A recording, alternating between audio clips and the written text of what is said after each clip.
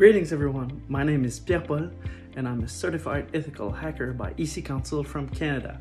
And this is my rabbit, Ninja Turtle. Now don't worry, it's not in any of my passwords, so don't even try it. And today I want to talk to you about my experience as a CEH. I work in governance, risk and compliance in a high-tech company.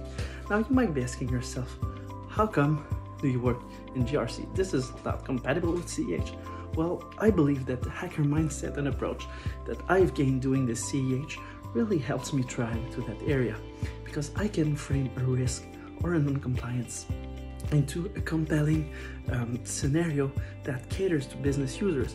And since I have the attacker mindset, I can speak like the attacker, and it makes sense for the vulnerability to be fixed according to the impact. Thank you very much, and say bye-bye.